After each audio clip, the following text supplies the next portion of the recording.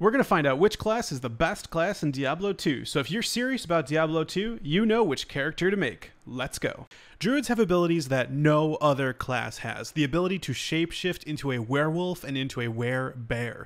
Druids stay true to the archetype by using the forces of nature such as wind and fire, as well as calling upon wildlife such as spirit bears and spirit wolves, and even vines and spirits to come to their aid. To determine how good druids are, we will look at 3 popular builds: Wind Druid, Fury Druid, and Rabies Druid. We'll look at leveling speed, endgame competitiveness, gear dependence, and much more. With all that said, let's start with the Wind Druid. Now, the Wind Druid is also known as the Hurricane Druid or the Tornado Druid, but is a powerful magic finding build which is based around the elemental skill tree. The main sources of damage with this build are cold and physical, and since this build relies on more than one damage type, it's able to avoid monster immunities and continue progressing with ease. In this build, Tornado is the main source of physical damage, and Hurricane provides a large AoE cold damage ability. This build also utilizes 1-point wonders such as Raven, Summon Grizzly, Summon Spirit Wolf, Arctic Blast, Summon Direwolf, and Oak Sage. Other than those, the build primarily maxes out Tornado, Hurricane, Twister, and Cyclone Armor. Cyclone Armor is a damage absorbability that actually only absorbs fire, cold, and lightning damage and receives synergies from the abilities we just listed previously. What's strong about this build is that it is a safe build with the cold damage, the cyclone armor, and summons all to help tank and absorb damage. The summons can also be quite powerful, and of course having more than one type of damage once again is very useful. Since cold damage is being utilized with Hurricane, an Infinity Mercenary can be helpful with this build, or Insight for the Meditation Aura if you prefer mana regeneration more. The downsides of any type of build using Tornado is that it's hard to aim since it seems to just spin off in any random direction.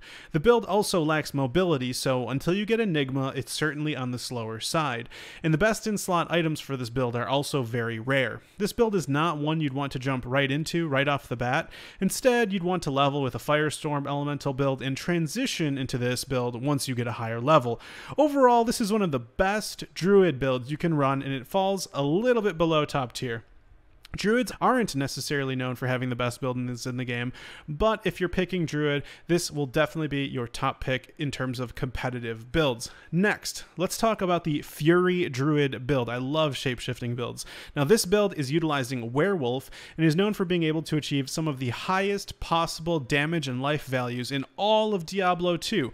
This build, of course, uses Fury, which is its namesake, and Feral Rage. Now, Fury is your main source of physical damage, and Feral Rage will provide you with faster run walk, life stolen per hit, and plus damage and plus attack rating bonuses. Because of these bonuses, the build will want you to keep Feral Rage stacks up as often as possible to keep those bonuses. You'll also need to recast summons as needed, such as Heart of the Wolverine, Oak Sage, and Summon Grizzly as needed. This build tries to max out Werewolf, Lycanthropy, Feral Rage, Fury, and Heart of Wolverine. Other than these shape-shifting skills, the build also does get 1-point wonders such as Oak Sage, which contributes to getting that massive life value, as well as Summon Spirit Wolf, Direwolf, and Grizzly. Now, the weaknesses of this build are that it needs increased attack speed, or IAS, on its weapon in order to maximize its damage per second, or DPS. And because of these stat dependencies, the best in slot items for this build tend to be on the more rare side. However, the strengths of this build are that it's super tanky with that massive life pool, the strong summons, and the build is great at single target damage, which makes this build really excel in the end game. To compare this build with other builds, it actually kind of falls behind. With the only physical damage at its disposal, it can run into trouble with immunities, it's gear dependent to really shine, and even with a huge health pool, this build doesn't run with a lot of defense. It's considered a step below the Wind Druid in terms of overall competitiveness, but it's not the worst build in the game, and you can definitely have a lot of fun with it. Now, the last build we'll look at today for the Druid is the Rabies Druid. This build utilizes Rabies as the primary ability. What's different with this build is that instead of physical damage, poison is actually the primary damage source, and physical is the backup with Feral Rage. With multiple sources of damage, this build has more ability to get around immunes. Rabies is actually a DOT, or damage over time, which is great for being able to handle multiple targets at once. give each one rabies, and your DPS or damage per second can get really high. This build is also similar to the Fury build in that you can either use an Oak Sage for massive life pool or Heart of Wolverine if you're trying to maximize your physical damage. Overall, though, this build also falls short because it requires very specific gear to work. The actual attack can even be interrupted, which can be annoying, and the build doesn't do a ton of damage compared to other builds from other classes. The build also only really does well in the end game. You wouldn't want to go this build any earlier than then. The pros, however, are that this build can be quite tanky. It's a more unique play style than other builds, and that can be a lot of fun. And of course, you get to enjoy the strong Druid summons. To conclude, how good was the Druid really? Well, Druids are a class that the hardcore usually don't play first, or if they are played, it's more for fun. Druids don't have a reputation for being the most min-max class or top tier, but one that's more of a fun, unique playstyle that other classes just don't have access to. That's not to say a Wind Druid can't be competitive. With the right gear and in the hands of a skilled player, a Wind Druid can be extremely effective. Also, Druids are one of a kind. Transforming into animals, Druids only. Many people claim that playing a Druid is the most fun that they've ever had on Diablo 2 ever. So if you're looking for fun over being the most overpowered and you love the class fantasy of being one with nature and shapeshifting into animals, Druid might just be for you. Now, Paladins are equipped with lots of abilities that make them great to play within a party. Defensive auras to support and keep their groups and themselves alive, such as Salvation, Cleansing Aura, and Meditation for mana regeneration. But they also have the incredible, powerful Holy Shield. Holy Shield is incredibly powerful, allowing Paladins to max out their block chance and be able to fight in close quarters without having to worry about dying extremely fast. But besides being a great team player, Paladins are known for some of their very powerful builds, such as the Blessed Hammer / Hammerdin build, Dream / Tesladin, Smiter, and Zealot, as well as Fist of the Heavens Paladin. Each of these builds have pros and cons and are suited for different situations, and we'll discuss each one so you can decide for yourself how good the Paladin is.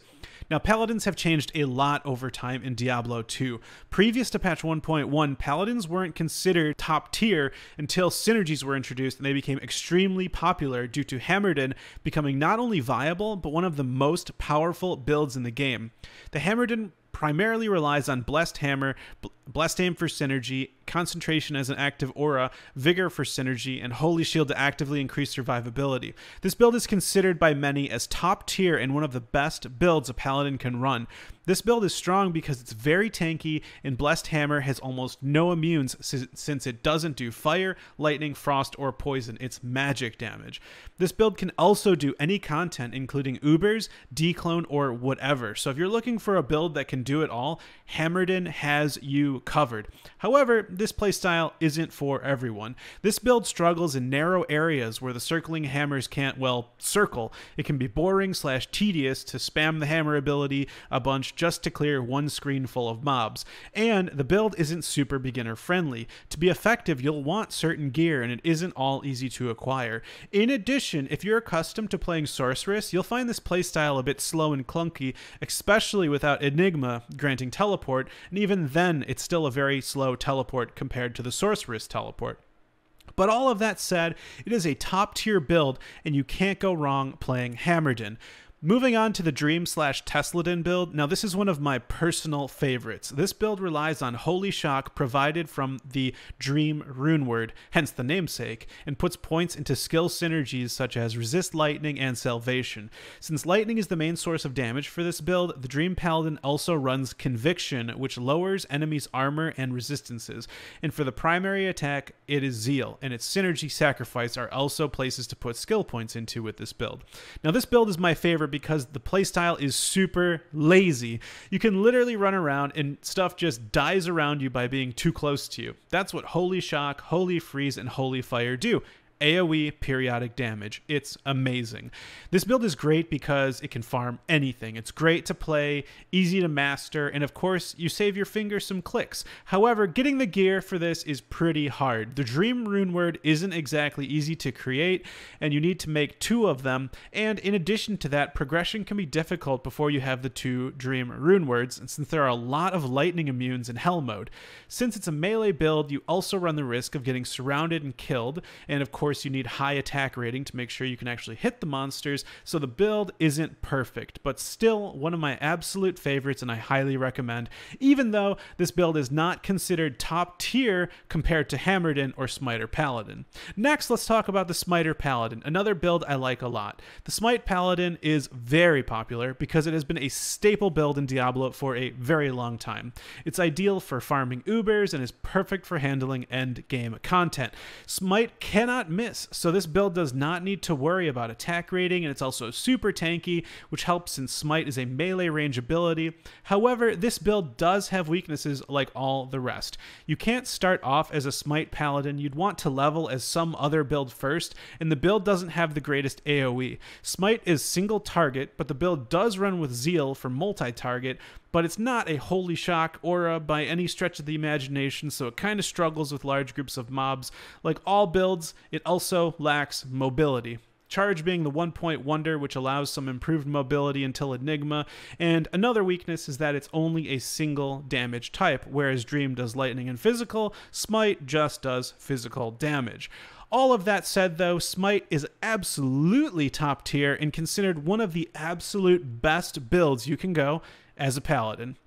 Next, let's talk about the Zealot, or the Zealer Paladin. Now, this build relies on Zeal and Fanaticism, an aura that increases damage and attack speed. Now, fun fact, it used to only increase attack speed, making the aura kind of funny, just rapidly attacking and doing absolutely nothing. The build also gets Sacrifice for synergies with Zeal, and Holy Shield for survivability. This build is great because it's fun to attack very fast and shred everything in front of you. It can dominate the endgame Uber's bosses and can farm nearly anything. Like the Smiter, Zealot does only physical, so it can run into issues with immunes, and it is gear dependent. You'll want an indestructible weapon for sure, since you'll be attacking very, very fast, and you don't want to run back to town like a coffee addict runs to the bathroom. And like all melee builds, there is always risk involved with being melee. Overall, though, a very strong build, many consider on tier with the Dream Paladin. Not necessarily the absolute best in the game, but still very powerful. Now, I do want to talk briefly about Fist of the Heavens Paladin. This is primarily a player versus player build. You absolutely would not want to use this for player versus monster or PvM. Fist of the Heavens, of course, is relying on Fist of the Heavens, the ability which is ranged. It does shoot down from the heavens and does a bunch of ability, a bunch of damage. This is actually considered one of the absolute best player versus player builds. So if you're looking for a class that can both do everything in player versus monster, as well as be extremely competitive in player versus player, many people consider Fist of the Heavens Paladin to be the best player versus player build. Then Paladin pretty much has it covered. So if that is something you take into consideration for when it comes to what type of class you want to play, Paladin can do it all. So there you go. Overall, looking at the top builds and the playstyles, many, and myself included, consider Paladin to be one of the best classes in Diablo 2, if not the best. With endgame content easily clearable and a smooth leveling experience, the Paladin has an enjoyable playstyle from beginning to end.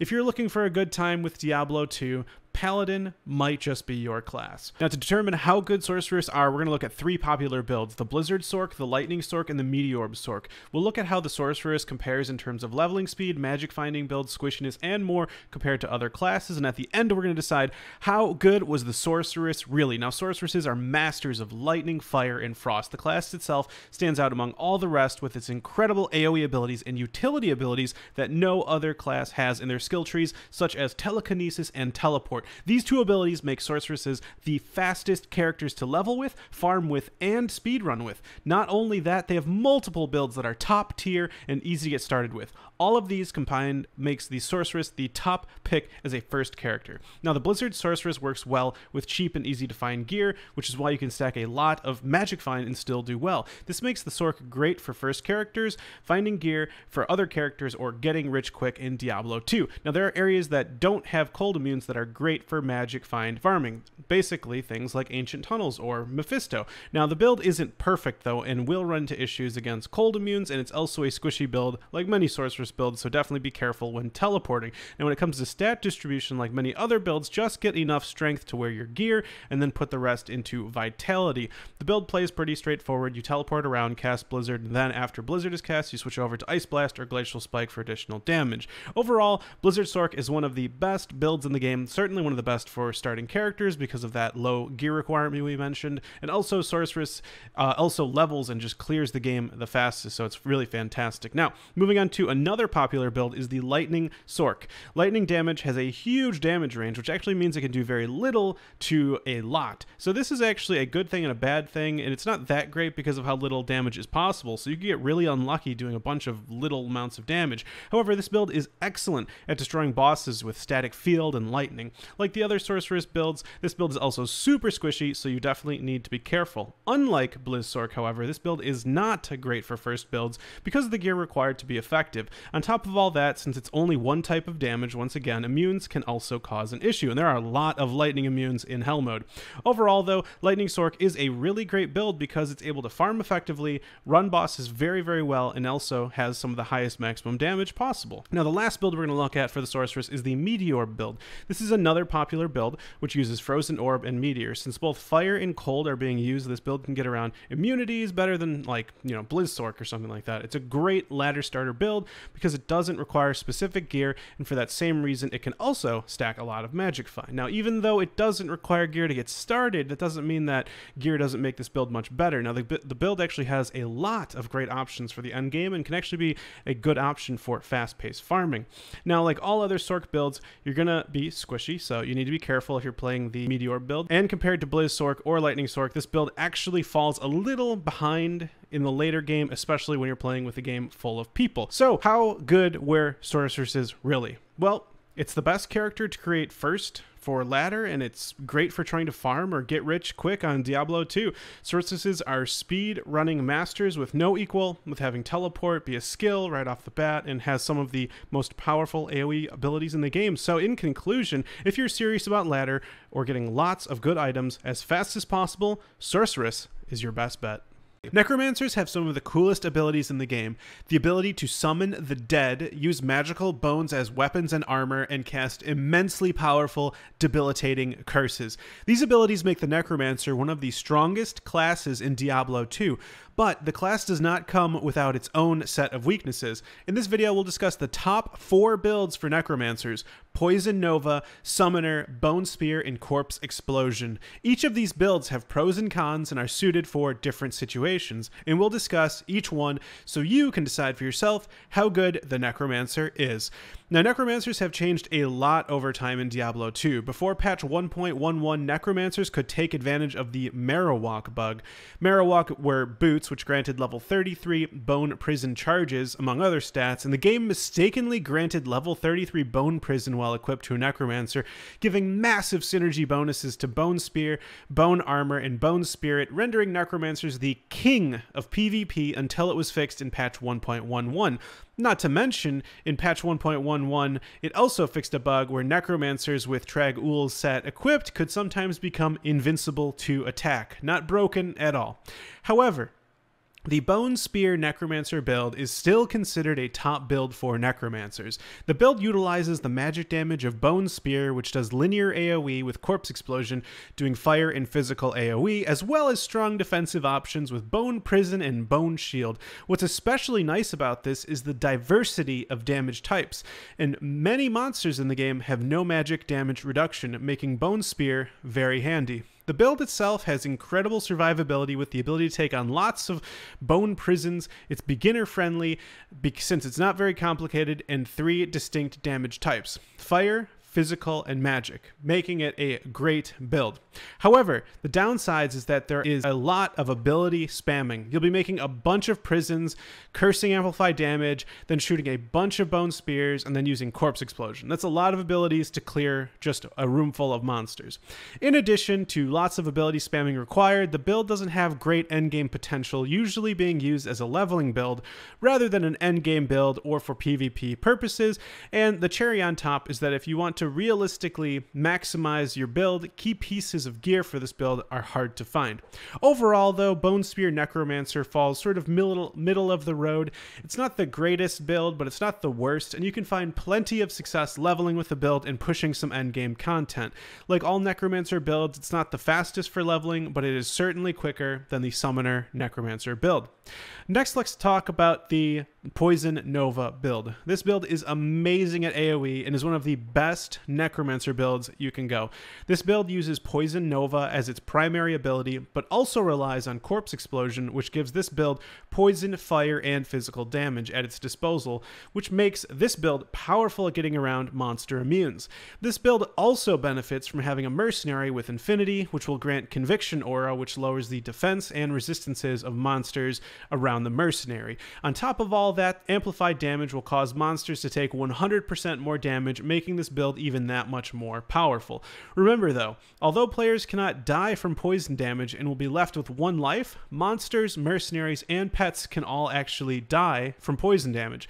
This means that Poison Nova can clear monsters, after which Corpse Explosion can be used to finish off any survivors.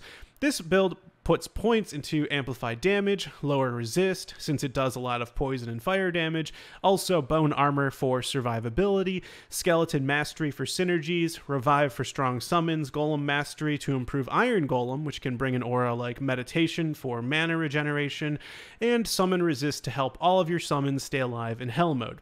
And of course, the build relies on the key abilities of Poison Nova, Poison Explosion for synergies, Poison Dagger for synergies, and Corpse Explosion. The downside is that it can be hard to play since there are so many abilities to use. Since it's also so AoE focused, it's not great at slaying bosses at all, and of course it's not a build you can run from the beginning. You'd need to respec into it. And last, it is definitely gear dependent in order to reach full potential. Overall though, this build is top tier because it has those 3 different types of damage, it can clear lots of monsters very quickly, and it is one of the absolute best Necromancer builds, and also one of the best builds you can run in the entire game. Next, let's talk about one of my favorite Necromancer builds, the Summoner Necromancer. As you might have guessed, this build relies on Raised Skeleton, Skeleton Mastery, Revive, and that great support skill, Summon Resist. Other than those key abilities, this build does also run with Iron Golem for the aura, Decrepify for slowing monsters, Dim Vision for crowd control, and Lower Resist for when it's time to burn monsters down with Corpse Explosion. This build is great because it has incredible survivability. The Necromancer can sit safely in the back lines while his minions clear away any threats. This build is also great because, like the other builds we discussed, it also has access to physical, fire damage, with Corpse Explosion, allowing to get around certain immunities. And unlike the previous build, it can actually handle bosses quite nicely with minions and mercenaries all on the boss. However, this build also does not come without weaknesses. It is certainly gear dependent and is one of the slowest builds in the game because minions tend to go where they want, and it takes some time to learn how to position yourself to get your minions where you want them. Once you get Enigma, you can telestomp or teleport right on your opponent, and all your minions and your mercenary will be teleported with you right on top of where you teleported to and smack your target for massive damage. But Enigmas don't grow on trees, of course, so it does take some time to acquire that. This is a build I wouldn't recommend to level with because of how slow this build is. In fact, it is one of the slowest builds you can go for leveling in the entire game. So I'd recommend perhaps Bone Spear instead, since it is much better suited for leveling. Last, let's talk about the Corpse Explosion Necromancer, or CE Necromancer. This build relies on Corpse Explosion's AoE to take out mobs en masse. Having a mercenary with Conviction Aura helps this build a lot because of that fire damage from Corpse Explosion, as well as lower resist just being icing on the cake. This build also relies on Raised Skeleton and Skeleton Mastery, as well as some of the 1-point wonders for Necromancers, including Bone Armor, Iron Golem, Revive, Raised Skeletal Mage, and Bone Prison, along with the prereqs for those skills. This build really shines because of the great survivability from the summons and bone defensive skills. Like the other builds we discussed, it has multiple sources of damage, and what's great is that it can clear most types of content. Even better, it's great at clearing high monster density areas like the Secret Cow level. The downsides are that, like the other Necro builds, it does require specific gear and higher than average amount of casting, since you'll be using curses, summons, and Corpse Explosion to effectively play this style. When it comes to how good good this build is overall, it's definitely not top tier, but it's also not the worst build. It falls about middle of the road in terms of strength. Overall, Summon Necromancer and Poison Nova Necromancer are the two top builds for Necromancers, are considered some of the best builds in the entire game regardless of class. Other builds can be used for leveling, but eventually fall short. The Necromancer is not the fastest class to level, especially if playing Summon Necromancer first, but it can be okay in terms of speed if going Bone Spear build to level with first. If you're looking for a class with high survivability and some of the coolest looking spells in the game, Necromancer might be right for you. Up next is the Barbarian. Now, in order to figure out how good the Barbarian is in Diablo 2, we're going to look at three popular builds: the Goldfind Barbarian, the Berserk Barbarian, and the Whirlwind Barbarian. I know my brother used to play Barb back in the day, and he would clear through swathes of monsters with ease like they were butter, but this was pre-patch 1.1, so let's see how good they are in the modern reality of Diablo 2 Resurrected. So let's talk Goldfind Barb. This build is literally used to generate gold for gambling. How cool is that? You go to Travancore, farm the council members, and use find item on corpses. The build uses Berserk for damage and leap to get around, and also out of sticky situations. What's cool about this build is how different it is. You're really just stacking as much percent extra gold from monsters as possible.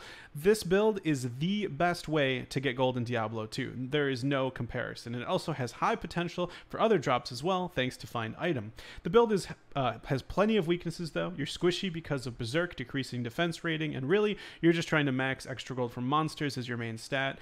There's not that many places you can go to farm with Goldfind Barb either, since there are just certain places where, you know, like Travancore that are just best for gold drops. Not only that, but the kill speed is not the fastest, since when your mercenary kills monsters, your extra gold from monsters is combined with theirs, so ideally you want to wait and let your merc get the final hit.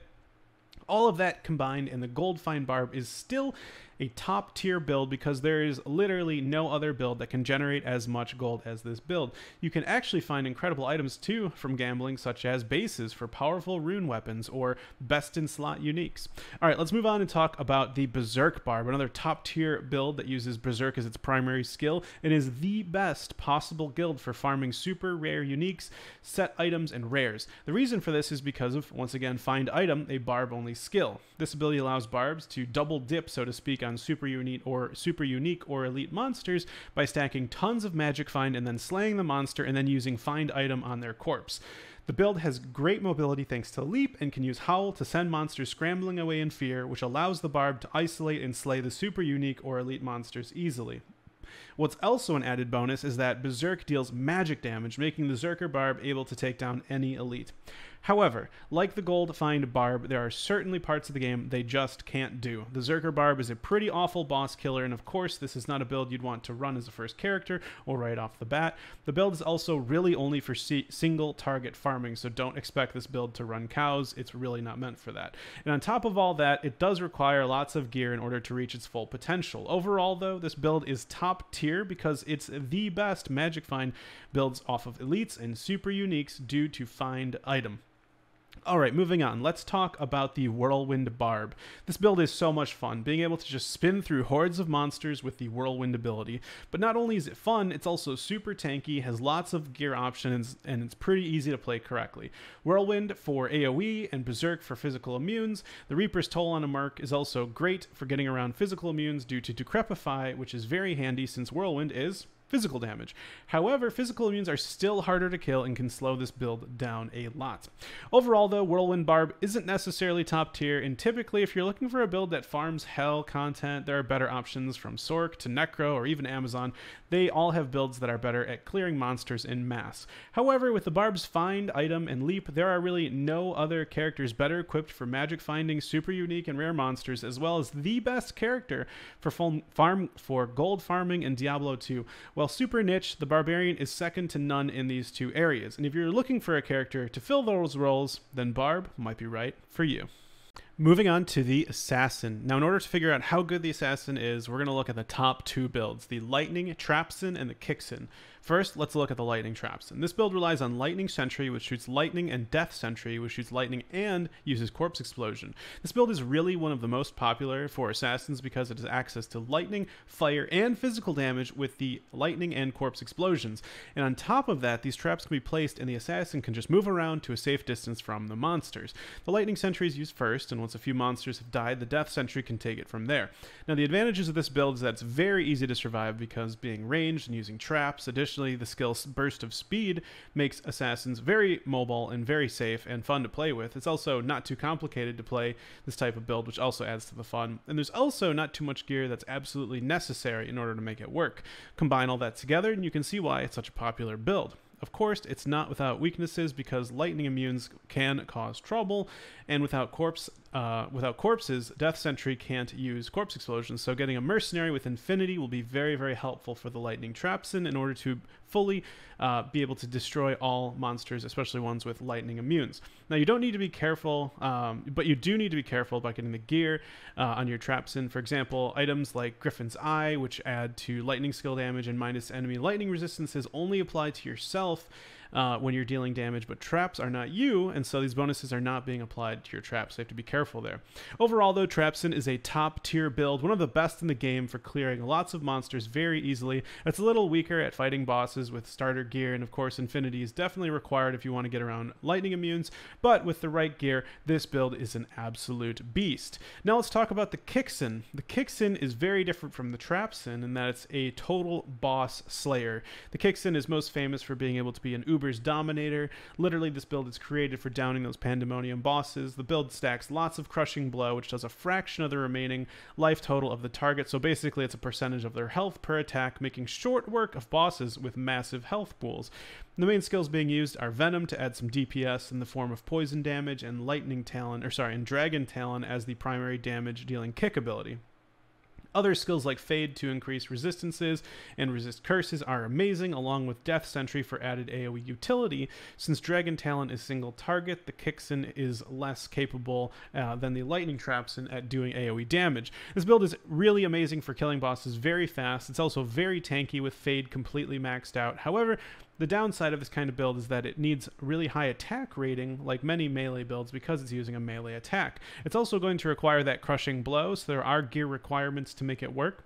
Overall, though, this build is quite popular and very powerful. It might not be the most top-tier build out there, but with the right gear, this build is a solid choice for clearing bosses and Ubers with ease. Now, overall, the Assassin is a very, very strong class. One of the fastest classes to level, and with Lightning Trapsin being one of the best builds in the entire game, period, Assassin is a great first pick for a character and can also be a great Ubers clearing class with the Kicksin build. So if you're looking for a change from the Sorc as a first character and that you're looking for a character that can still do it all very well, the Assassin might be for you.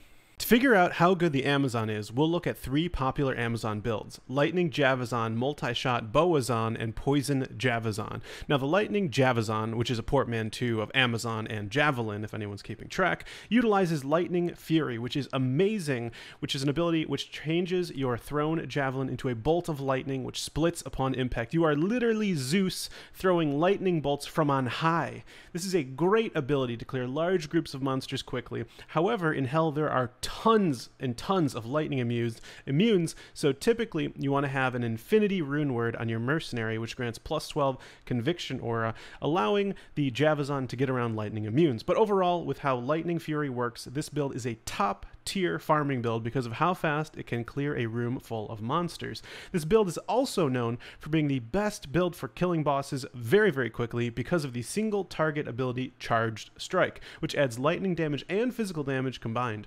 This ability is actually unrivaled in terms of single target damage, making this build the best in-slot boss slayer. But not only is this build a terrific boss slayer, it is also very easy to learn since you're really just spamming Lightning Fury and Charged Strike on bosses. This build, however, does not come without weaknesses. With its slow casts and lack of damage diversity, only physical and lightning, as well as repetitive playstyle, the class could become boring to some. And when it comes to gear, if you want to see this build reach its full potential, some of the best in-slot items are incredibly rare. Next, let's look at the Multi-Shot Boazon. This build relies mostly on physical damage and uses multiple shot to do massive damage and clear large amounts of monsters. It also uses Guided Arrow for single targets like bosses. Finally, the build also has access to Magic Arrow to do magic damage when running into physical immunes like ghosts in Hell. Magic Arrow also doesn't use up arrows, so it helps with sustain. What makes this build fun is that it can clear entire screens very rapidly from ranged. It's fast-paced by rapidly shooting masses of arrows, and it also has great single target potential with Guided Arrow. Overall, though, this build is not top tier. It is very gear dependent in order to work well, and that gear is also not very common. On top of that, it doesn't have great mobility compared to other classes. Overall, this build falls short compared to the Lightning Javazon. Now, last, let's talk about the Poison Javazon. This build focuses mainly on poison damage, which is a damage over time or dot, which makes this build especially good at farming cows. Now, the Moo farm is especially dense with Hell Bovine, and they are also very weak to poison damage. This build relies on Plague Javelin for huge AoE and Poison Javelin for linear AoE. This build can also run Jab for added physical damage. The build's advantages are that it is relatively safe. It is a relatively safe build thanks to being ranged and putting points into Valkyrie and Decoy to help distract and keep distance from monsters, and the build's biggest strength is that it's a great cow farming build. But that's where the strengths end. It's not great for many other farm locations because of poison immunes, and Jab isn't a great AoE farming skill at all. In general, it's a slower build and a lower tier build. Overall, the Amazon is a top tier class due to its Lightning Javazon build, but aside from that build, there really aren't many other top tier options. Now, if you're serious about playing an Amazon at a high level, Lightning Javazon is your best bet.